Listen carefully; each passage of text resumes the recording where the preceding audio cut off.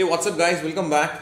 This is Dinesh here, and in this video I'll be showing you how to create your very first Android virtual device or an emulator that will work on your Windows 32-bit or 64-bit operating system.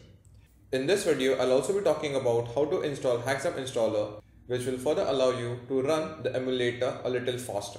But before we create an Android virtual device, let us first see how your Windows system is categorized based on processor and system type. A Windows PC basically has two different types of processors.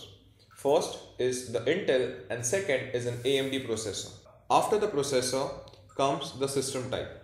So you will have either a 32-bit operating system, also known as the x86, or an 64-bit operating system. So guys, before creating an Android virtual device, you should first know these two things: which processor you use and what is the system type. So to know both these things, I'll first minimize my Android Studio. After that, you have to right click on your My Computers and then click on Properties. I'll right click on My Computer and after that I'll click on Properties. After clicking on Properties, you will get this window over here. My processor is Intel and my system type is 64-bit operating system. Now once you know your system type and your processor, you can just close this window. Open Android Studio again. Just click on this option which says SDK Manager.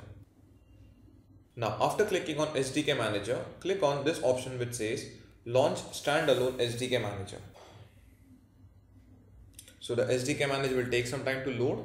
Inside your SDK Manager, you need to download 3 basic packages depending upon your system configuration. If these packages are installed previously, then you do not need to download and install them again. So for those of you who have an Intel processor running on a 32-bit operating system, you should be downloading these 2 packages over here. So this is the first package and I will just uncheck all these packages over here since I do not need them right now.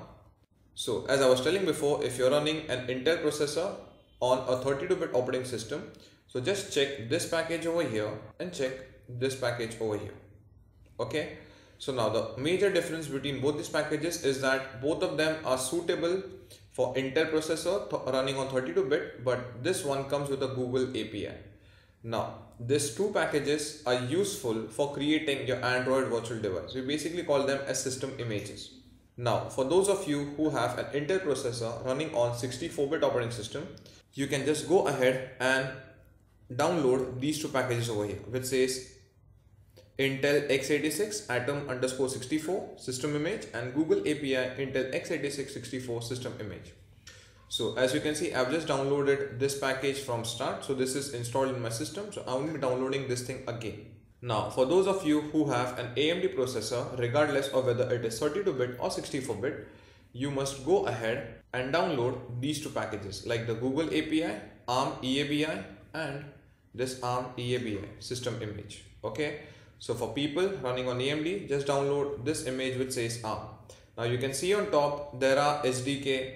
Now if you see on top there are SDK images for Android TV and Android Wear. We are not working with Android Wear in TV right now. We may work with them in the future. But since we are not working with them, please make sure that these packages are unchecked. Now the third package that you should be downloading is called the Intel Haxm, and you will get this package at the bottom. So if I come down, I will just uncheck this Google USB driver. If you come down, you see this package by the name of Intel x86 emulator. Now this package is useful only for people who have an Intel processor. So for people who are using AMD processors, it's better you do not download it because it's not going to be installed.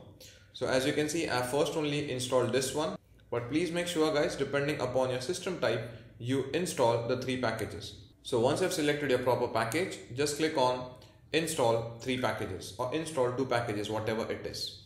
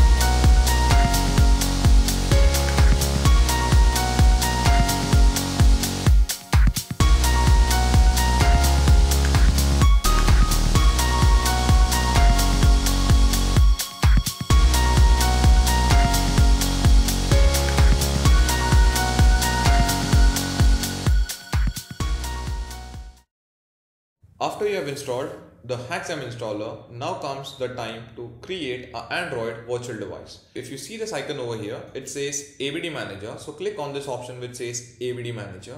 You will be brought to this window. So guys, click on Create Virtual Device. So please make sure that you check a Nexus 5 device, and after you check it, click on Next. Currently, I run on a Marshmallow system. Like my Android virtual device is running on Marshmallow, that is API 23. This is showing me my system image, that is x86-64, and my target is Android 6.0. But as you can see in the bracket, it says with Google API, and it because I've downloaded the Google API system image. Now once we check the settings, click on Next again. This step is critically important because in this you need to set your RAM to a particular value. So what I will do is I will just leave this option as it is. If you want, you can change the AVD name. I'll keep the AVD name as it is. Go to show advanced settings, and in the advanced setting, if you come down, please make sure that your RAM should be 1 GB. Sometimes the RAM is set to 1536 MB. If you set it to that value, that's fine. But I've often seen that at a value of 1536 MB, your emulator may not boot up properly. So this is one procedure that I found helpful on my computer system. So it's better you guys change your RAM to 1 GB if it's saying 1536. So I've made the RAM already 1 GB. You can leave the rest of the settings as it is. You do not need to touch any of these settings. Just click Finish. So after you click on Finish, the Android virtual device will now create a virtual device for you. So guys, as you can see now, my virtual device has been created. Now, without wasting much of a time, what I'll do is I will just click on this play button over here. So I'll click on the play button.